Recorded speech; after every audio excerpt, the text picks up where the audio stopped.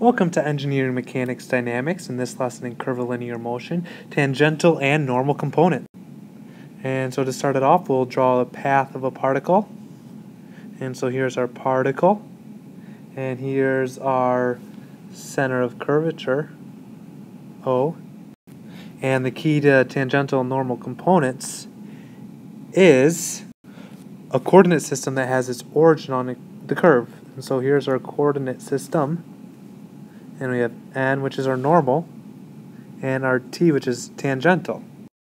So then we have our unit vector, u sub n, in the normal direction, and our unit vector, u sub t, in the tangential direction. And so u sub t is the unit vector tangent to the path of the particle, and u sub n is the unit vector normal to the path of the particle. And lastly, if you split up this path into little segments, each segment could be formed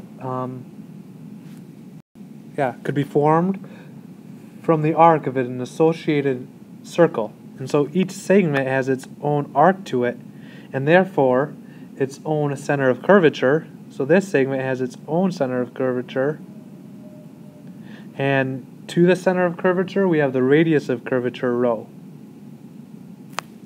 And so maybe right here we have a center of curvature for this, rho. And so essentially it's the rho is the radius at that particular spot in time. And now we're going to talk about velocity, and we have a particle right here with a center of curvature right there, with a radius of curvature right there, and a velocity right there, v u sub t. So velocity is always tangent to the circle. That's its direction of its vector. And its magnitude is done by taking the time derivative of its position. And so the v vector equals the velocity in the tangential direction, and the velocity equals the time derivative of the position vector. And here's a problem-solving thing that you'll want to know. And so we have our path and center of curvature O. And now let's put the u sub t vectors at the origin. So here's u sub t, and then after a change in time,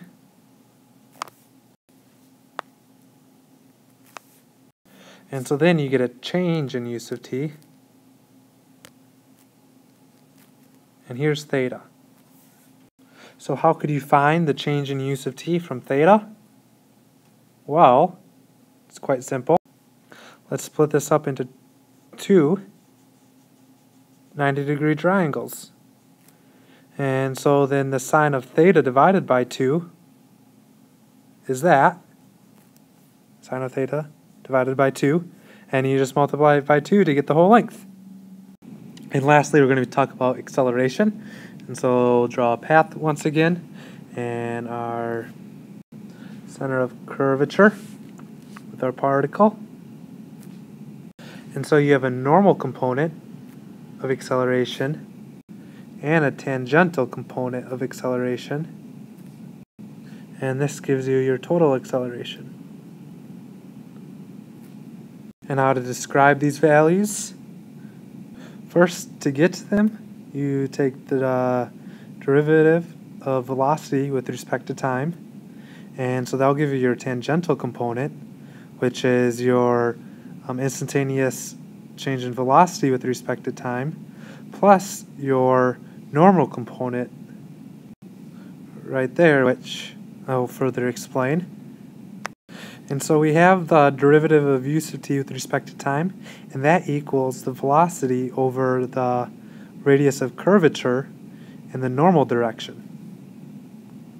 So a sub n in the normal direction equals that, because we have velocity over rho times u sub n times v, because we have u sub t with respect to time times v. And then in the tangent direction, You have this. You can see how they're related. So then you put them together, and you end up with that. And one last comment on how we got from this to that is the chain rule. And so if you have v times the use of t, and you take the derivative of it with respect to time, well, you'll get the derivative of v times use of t plus v times the derivative of use of t. And so that's all it is. Alright, so here's an example problem. The boat is traveling along the circular path, and here's my lovely boat, with the speed of v equals 0.0625 t squared in meters per second, where t is in seconds. Determine the magnitude of its acceleration when t equals 10 seconds. And so given, we have v as a function of time, and rho is 40 meters. Right there, and find acceleration at t equals 10 seconds. And to do this, we're going to want to split it up into the normal and tangential component. So let's first find the normal component. So a sub n equals v squared over rho, which is going to equal 0.0625 times at 10 seconds t squared, and the whole v squared over rho, which is 40 meters, and this is meters per second squared, and you end up with 0.9766 meters per second squared. And then, now let's do the tangential. And so tangential is equal to v dot, so that will equal 0.0625 t squared dt, which becomes 0.125 t. And so at 10 seconds, we have an acceleration of 1.25 meters per second squared. So we have those, but now we want to find total acceleration. And so that's the two components put together. So we have n and t. You put them together, and you have your total acceleration. And to find it, you can just do Pythagorean's theorem. And so that's a squared. So that's the square root of a sub t squared plus a sub n squared will equal a, and that ends up equaling 1.59 meters per second squared. And there you have it. Hopefully this video helped.